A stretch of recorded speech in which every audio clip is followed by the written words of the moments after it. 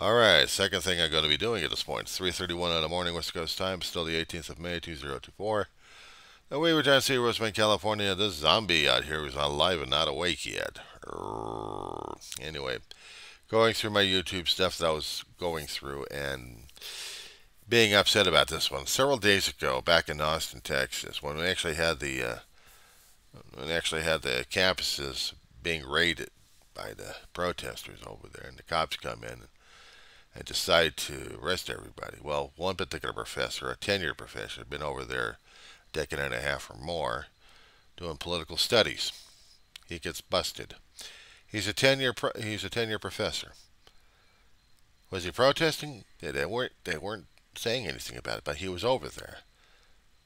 But because he was over there for some reason, the Board of Regents over there and the Chancellor decides to eliminate his job. Basically, he fired the guy.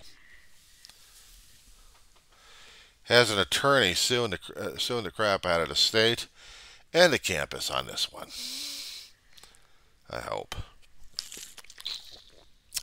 Because a tenured professor who's been teaching about politics, about how things are affecting students left and right, and maybe he was trying to show in a physical form of support, got himself in trouble because he managed to support the students' understanding of the right to freedom of speech. What he probably should have said something about is there should have been consequences involved in that damn thing. And one of the consequences for him losing his job and his tenureship. So yeah, he was pissed off about that one. I don't blame the guy. But this one really pisses me off, guys. State of Louisiana is forcing its will upon students that you will follow Christianity.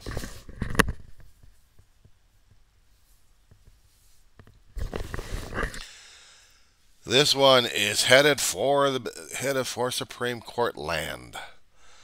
If I know the ACLU, they'll be going after these guys like crazy on this one.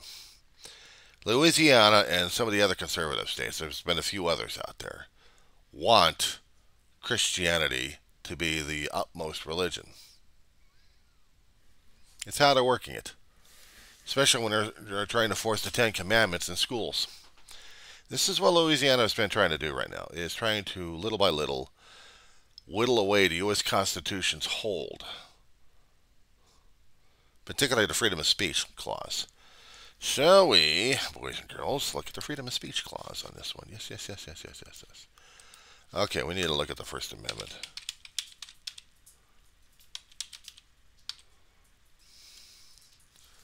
First Amendment of the Constitution. Okay.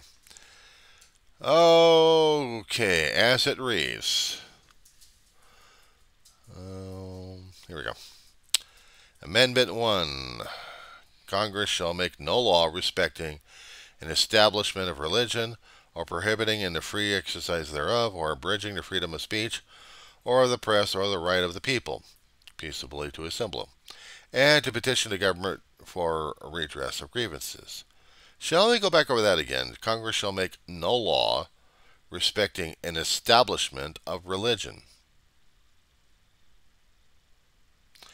Now, the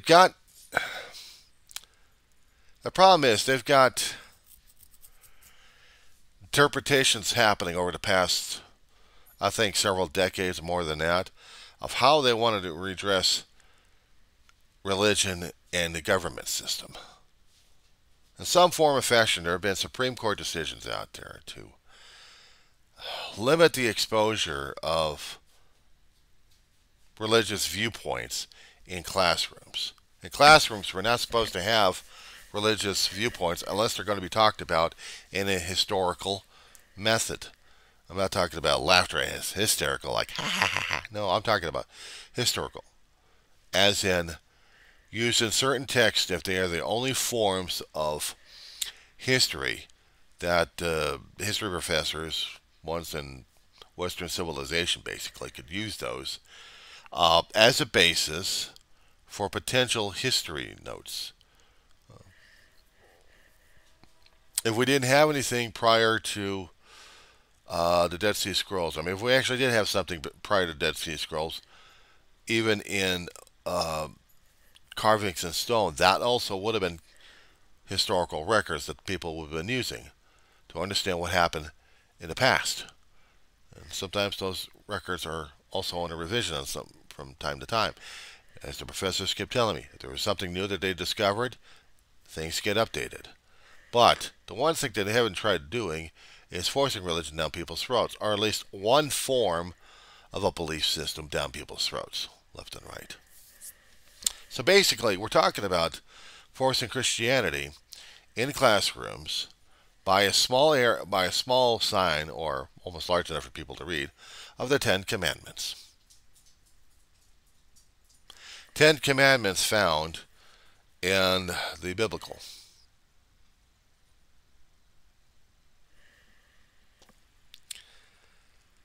We are not a country that's on theocracy. We are not created for theocracy. If we had, the founding fathers would have found a way to put that in there. But they didn't want religion forced down people's throats. At least not government-sponsored religion. We're not trying to turn ourselves into Iran or any other kind of country that does Sharia law. But we are getting that because we expect Christianity to be that way. We want to be a Christian nation because that's the trend, that's the topic, that's the thing.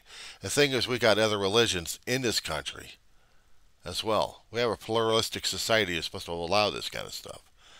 But not to the single-minded idiots who want just one view of it. And they don't even follow the damn thing. They don't even follow the Bible.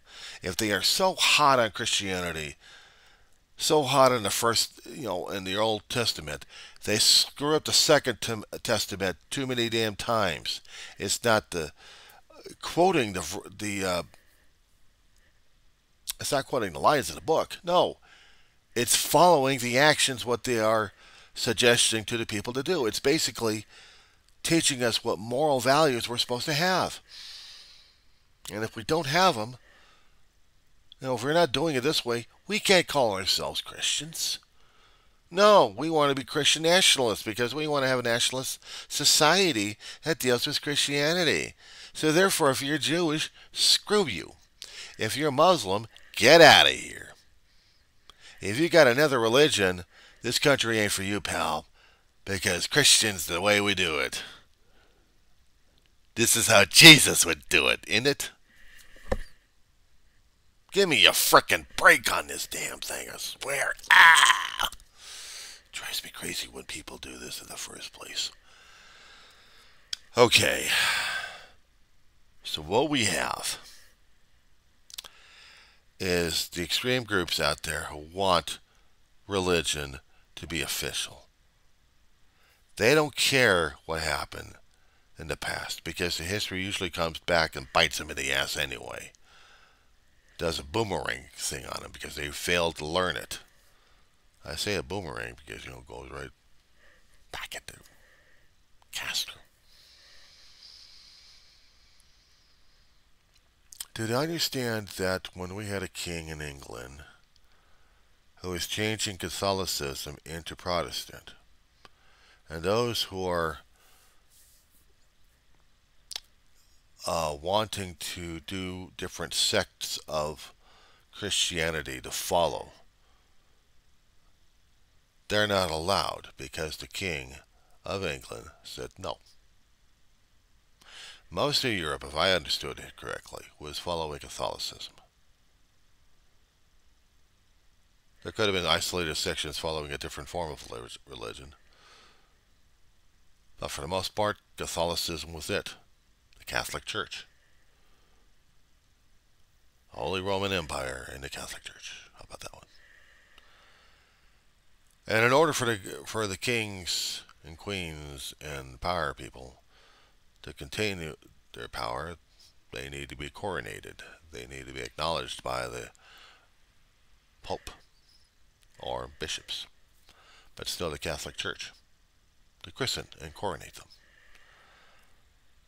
So when you have one church saying, no, we're going to have formed the Church of England at this point over here, we're going to be Protestant at this point.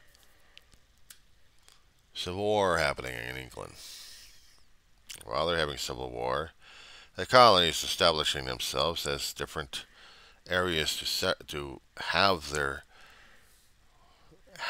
freedom a bit, how to celebrate, how to worship. But it wasn't pure Christian.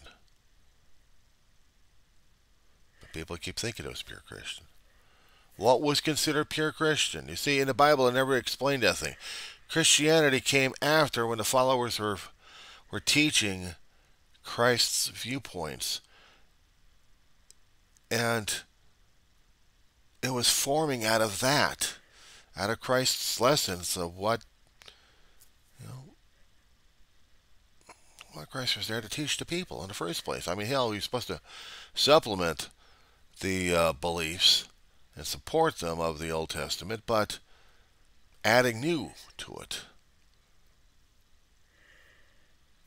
And to teach about, yes, there is a heaven out there that people can obtain if you try to follow these certain examples over here to the best of your ability and believe in a certain way. And Christianity was formed after Christ's death.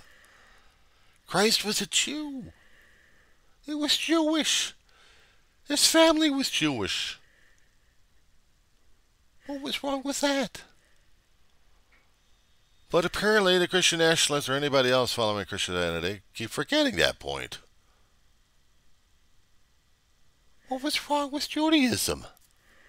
When you keep following the lessons in the Old Testament, sometimes they were very brutal and very brutalistic and very segregational. You think Christ would be segregational when he was alive? He was supposed to love everybody. I mean, the rumor was he was supposed to be that kind of a guy. He liked people. He wanted people to like each other. He wanted people to love each other, spirit to spirit. Maybe they thought he was too damn judgmental on people left and right. I don't know. Apparently Christ was just fed up with people left and right. And he just couldn't figure him out. God forgive me, they don't know what the hell they're doing, to paraphrase it. And we didn't. We still don't to this day. We're still using Christianity as a baseball bat. We're going to use the bat one way or another to get the idea in your head. If you're part of the program, or else you're going to be getting a headache. How does that grab you? Holy crap. So now we got the conservatives out there really want to force religion down people's throat. They want Sharia law. They fear Muslim Sharia law worse than infecting people with Christian Sharia law. It's like me going, if I'm going to be following one of these nutheads over here, and I happen to go into a Jewish synagogue, I'm going to tell these guys, you're going to follow up my way or else. Now, these guys are going to laugh their asses off at me. You can't do that because I represent Christ Almighty. I am a Christian. You can't do that to me. In a synagogue? Yeah, they can. And they can throw my ass out. Because I just trespassed on a private property. But if I was going to be establishing Sharia law in there, no doubt I'd be getting the bully boys in there. Which we have. We still get them. We still get reports of it. I still see reports on it from time to time. And if it's gruesome enough, yeah, they'll be put national, so now we can make it into a real thing to talk about, right? God almighty help us. And that's what pisses me off. We're forcing stuff down people's throat. We think it's a wonderful thing, but we can't follow the damn thing because we don't know it. We hear all these damn pastors, so-called mega preachers out there with the mega churches, with everything that they want and get from people. But they're not teaching. They're not teaching what Christ was telling us. He said simple things. We're not getting it. We're not supposed to get it. No, we're just going to force you to read the Ten Commandments every single time when you walk into a classroom. You're a student, you're Muslim, you're screwed because now they're going to have that. But wait, there's more. How about school prayer, which means which means if I'm going to be one of those lung kids in there who's going to be forcing this gets even worse. Which would mean I would need to go into a church and I would force any other kind of religion except Christianity to conform to Christianity because I would have state and federal law, and that would make me feel happy, right? This is the extreme thinking we've got right now. And Louisiana and every other conservative group that's doing this shit. They're forcing kids and everybody else to do it. Hell, they even wanted to have uh, the Ten Commandments out in Supreme Courts or even at judicial courts. hmm They got stories about that. They had news stories about that for decades on this one. This for the past 20 or 30 that I know of. I think it's even worse on these things, I swear. But they never bother understanding the Constitution. The forefathers never wanted this damn shit in the first place. In the Federalist Papers, they don't say anything about marrying religion and politics together. They never have. But they keep pushing it. And so this is supposed to help us out? Give me a break.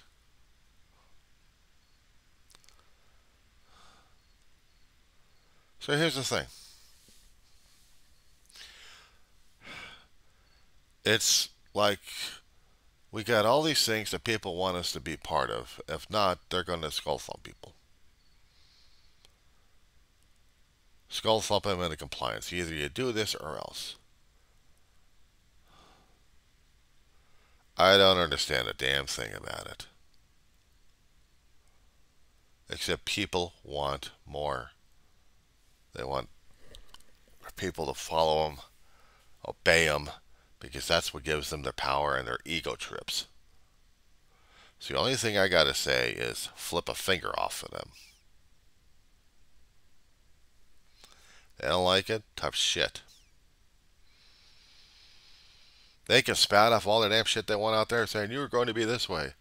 And the only thing I'm going to say is,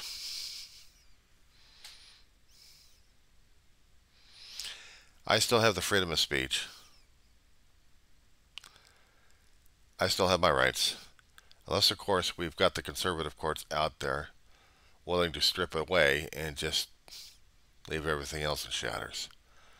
It's no wonder people I know online, especially independents out there, are having conniption fits. They're having kittens over this one. But more than that, they have conniptions over a House Oversight Committee with a lunatic representative turning things into a damn circus. And still, an U.S. Attorney General is going to get more grief from Congress because they got this crap going on. Unbelievable. Yeah, that's my morning. How's your morning going so far?